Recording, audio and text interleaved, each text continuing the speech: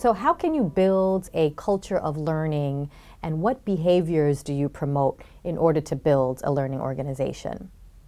Some of the behaviors you promote is teamwork, okay? Because as teams will help you and look at yourself, what you're doing, you know, the problem that you're approaching differently. So sometimes teams just in general will help you get out of the box. And so I think teamwork is absolutely essential. I think data analytics, like having a kind of a data-driven approach to things is really important, because that's going to tell you either what you're doing, if it's working, if it's not working, what parts of it is working. So it helps you to really understand your business.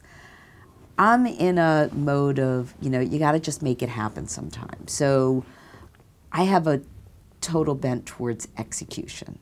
So you can come up with great ideas, but you've got to bring them and start making them work. So just make it happen kind of culture are, to me, ones that keep learning.